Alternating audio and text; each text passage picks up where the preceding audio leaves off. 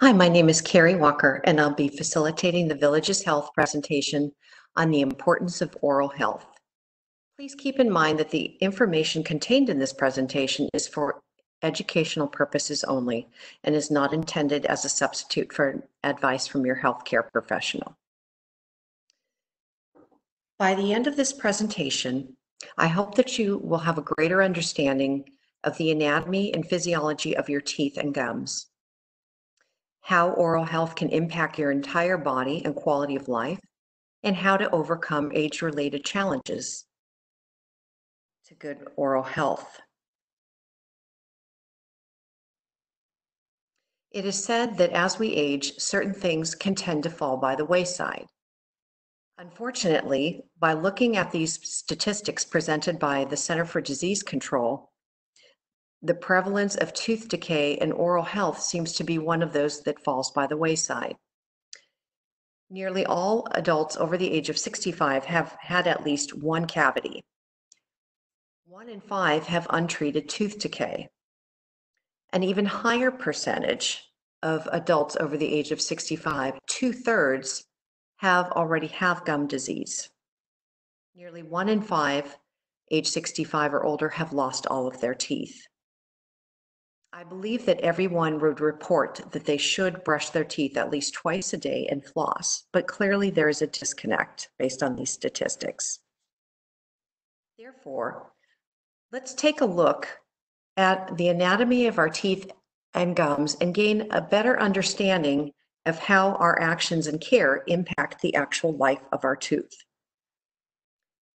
The tooth is divided into two basic sections known as the crown and the root.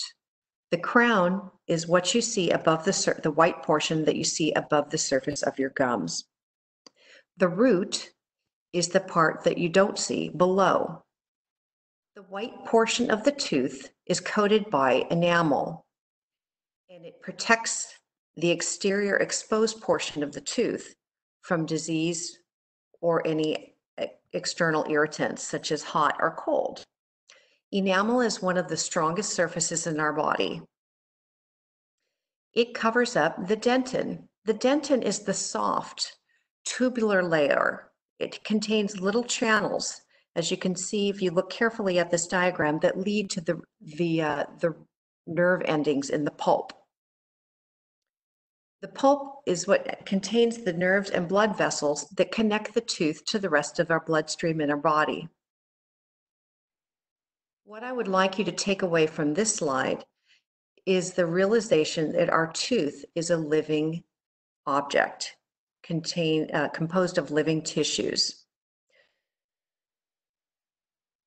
What happens when things go wrong? Gum disease is a process that begins with the buildup of plaque. Plaque is a thin film of bacteria that builds up on your teeth. It can actually form only 2 to 3 hours after you've brushed, so it's important to have a regular cleaning routine for your mouth.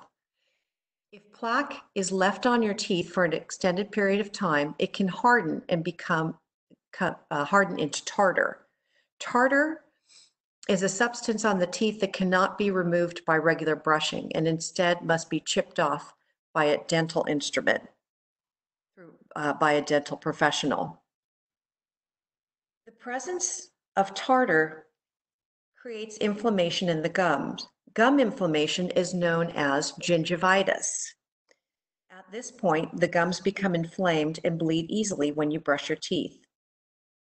However, the teeth are still firmly planted in their sockets, and no irreversible bone or tissue damage has occurred at this point. Periodontitis, or gum disease, occurs when the inner layer of the gum and bone actually begin to pull away from the teeth, forming the pockets that you see here. Unfortunately, these pockets are even more likely to collect debris and become infected, kind of exacerbating the cycle. Both the toxins produced by bacteria and the good enzymes produced by the body's immune system to fight this infection begin to break down the bone and connective tissue that hold the teeth in place. Before I move off of this slide, I do want to point out again the connection of the blood flow, the the blood vessels in this tooth to the overall blood, our overall blood system. This is how bacteria can move from our mouth into different parts of the body, as we'll see in later slides.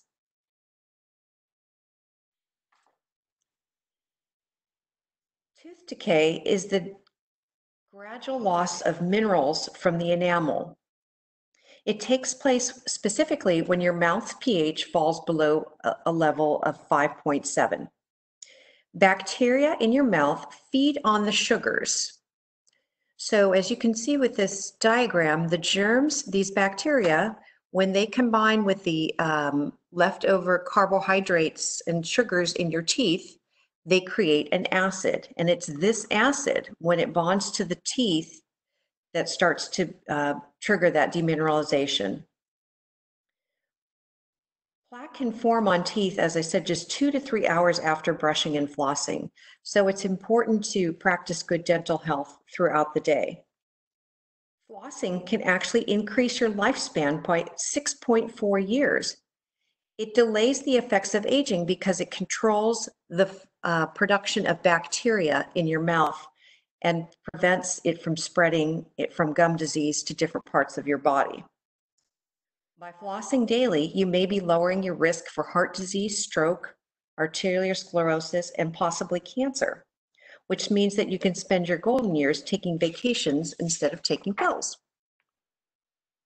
I want to take a look at one more picture of a tooth.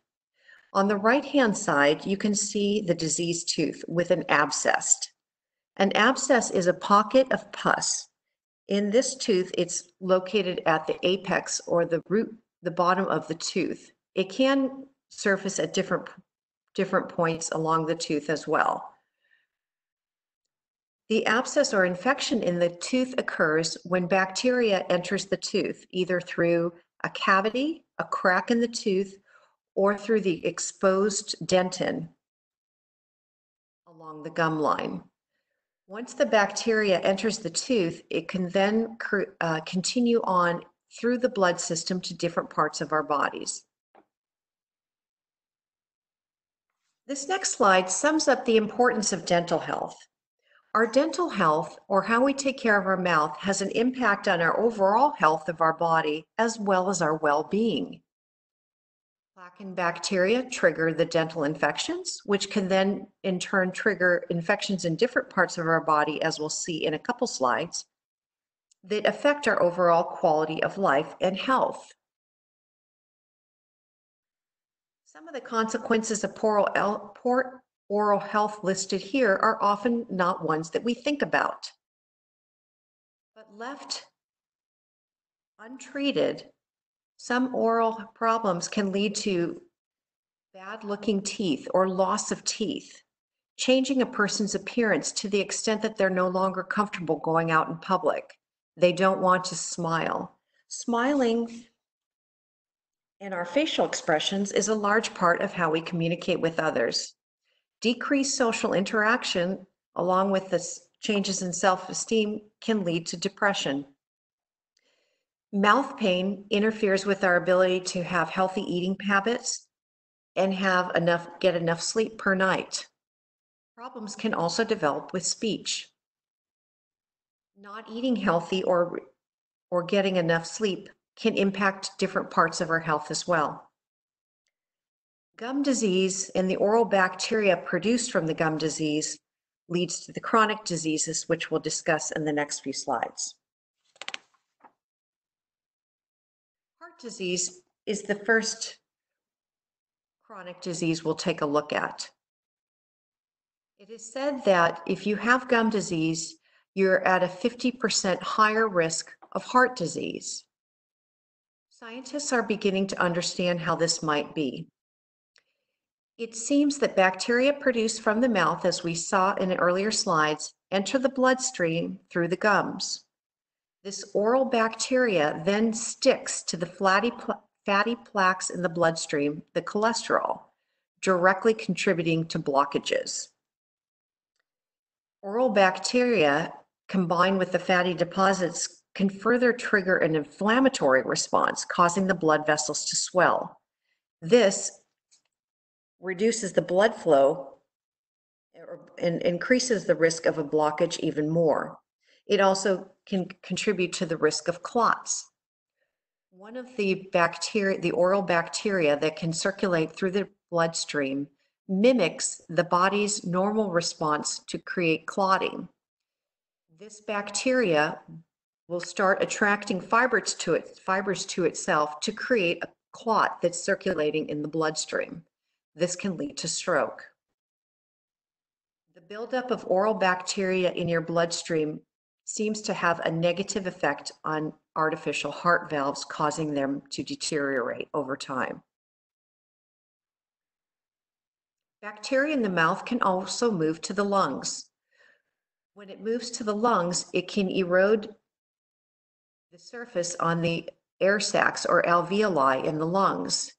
Once these are irritated, the inflammation causes fluid to fill the lungs, leading to pneumonia.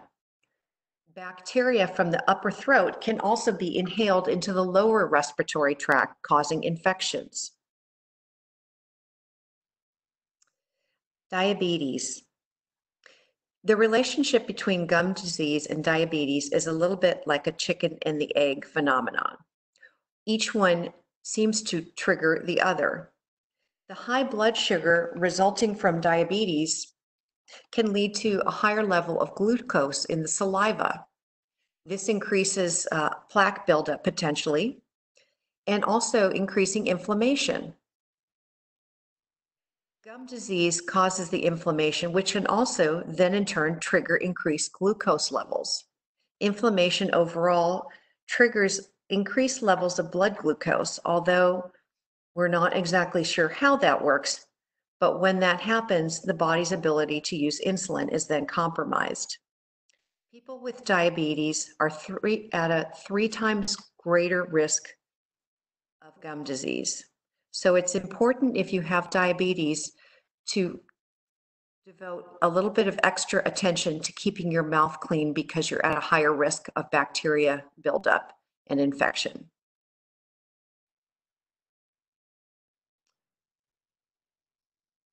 Dentin is the yellow soft tissue that we looked at earlier beneath the enamel. As our enamel on our teeth becomes stained or thinned, you can see the yellow dentin peeking through, which is responsible for the look that you see here. Darkened teeth can lead to our insecurity about our smiles, which may impact our ability and desire to go out and meet with others. An uneven jawbone is a little bit more of an extreme situation, but I wanted to show you because oftentimes an older adult may choose to have a tooth removed. And if the tooth is in the back of the mouth, they may choose not to to replace it with an implant. Over time, teeth can tend to shift and into open spaces, creating an uneven jawbone that changes a person's appearance, as you see here. The other problem with an uneven jawbone over time is that it changes your bite plate, and it can interfere with your ability to digest your food in your mouth. Some age-related changes to dental health include arthritis in the hands, dry mouth created by taking some oral prescriptions, and also cognitive disorders such as dementia, causing them to forget to brush. The good news is there's some solutions to these. In the next slide, we'll take a look at some of the modifications you can make to your toothbrush at home that make it easier to hold on to. Probably the easiest of them you can see here is the use of a tennis ball, making an incision at either end and sliding your toothbrush through. It creates a wider surface that might be easier for you to grab. An electric toothbrush is another great option if you're able to hold on to it. You position the bristles over your teeth where you need to brush them, and the bristles will do their work. You don't need to move your hands back and forth. Some of the other options you see here are a bicycle grip that someone stuck a toothbrush into, Or you can even create your own grip from clay and insert your toothbrush in it so it can be a nice malleable, soft texture to hold on to. There's various different types of floss and instruments with floss on them available to also help you get access to your teeth and remove that bacteria.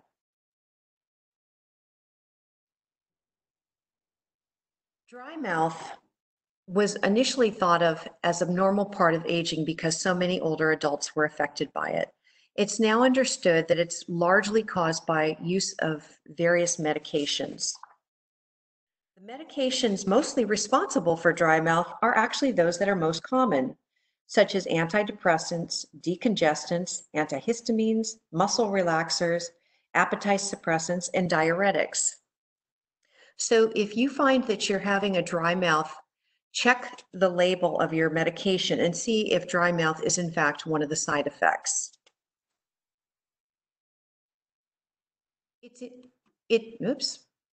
It's important to try to combat dry mouth. In order to understand why it's so important, let's take a look at the value of saliva and its role in oral health. Saliva kills the bacteria, viruses, and fungi in our mouth. It reduces the risk of cavities and gum disease and infection. It also neutralizes the acids that can demineralize our teeth. In fact, in the early stages of demineralization, the saliva can actually restore some of the minerals and prevent the loss of enamel. Saliva moistens our mouth and makes it more easy for us to swallow our food. Overall, it works to clean our mouth. Without enough saliva, oral problems can quickly develop.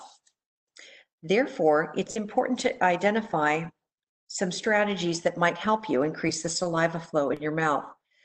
Sipping water frequently throughout the day will help provide a lubricant to remove or dislodge food particles after eating. Make sure that you travel with a water bottle, especially if you're out and about. Staying hydrated will also help your body maintain a higher water content used for saliva. You can use alcohol-free antiseptic mouthwashes that might help. Sucking on a sugar-free candy or chewing sugar-free gum can increase the saliva flow to your mouth. And also eating certain foods such as apples, celery, or carrots can increase the saliva flow to your mouth.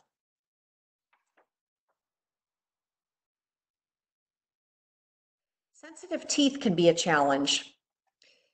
Sensitive teeth occur when the dentin or soft portion of the tooth is exposed.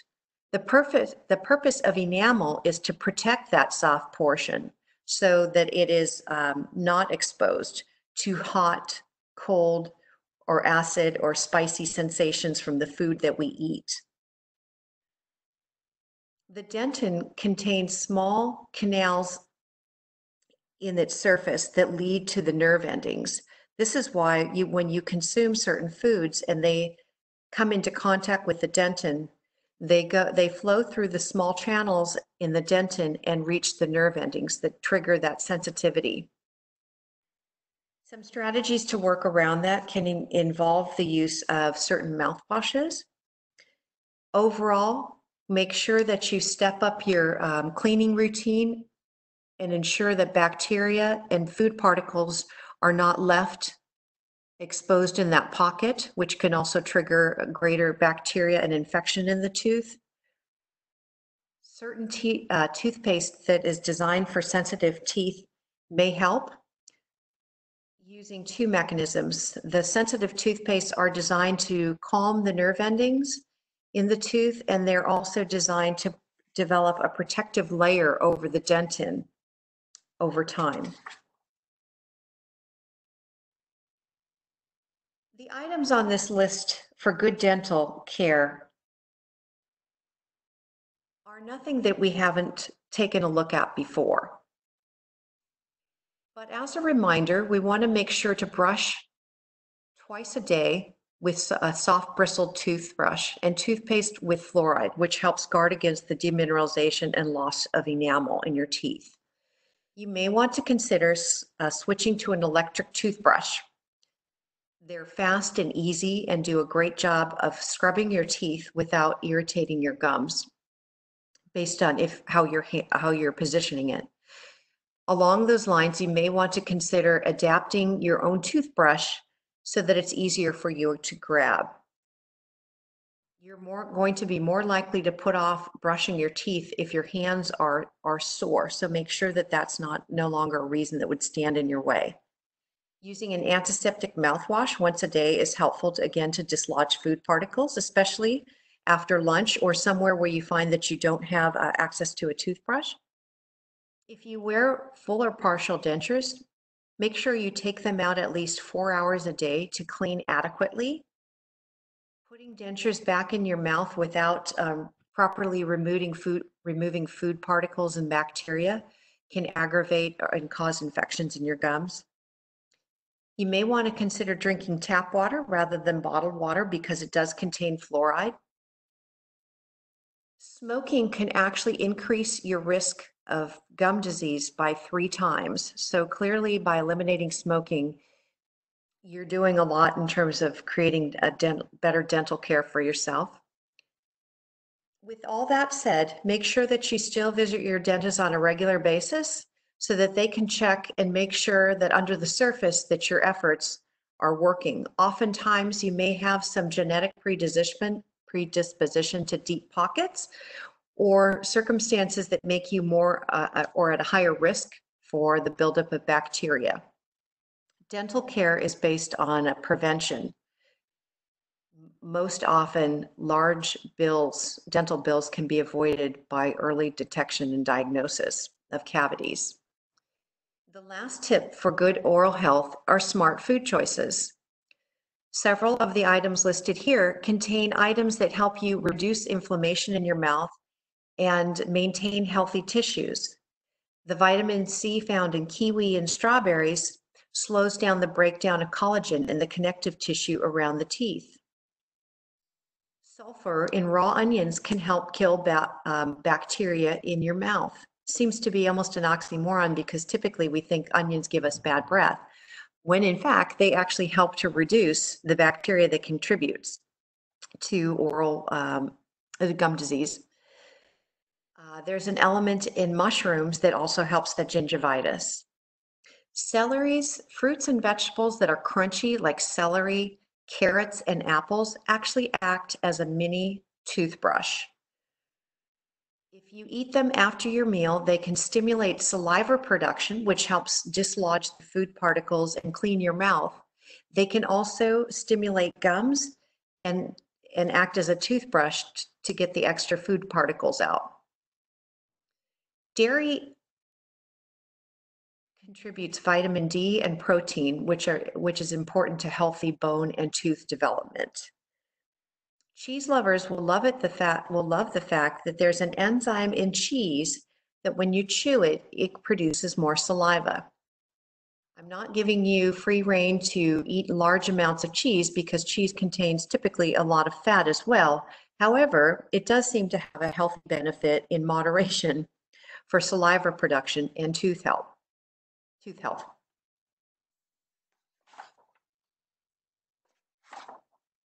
Although none of the recommendations for good dental health that we've covered are new to you, I'm hoping that you've gained a better understanding of why they are important.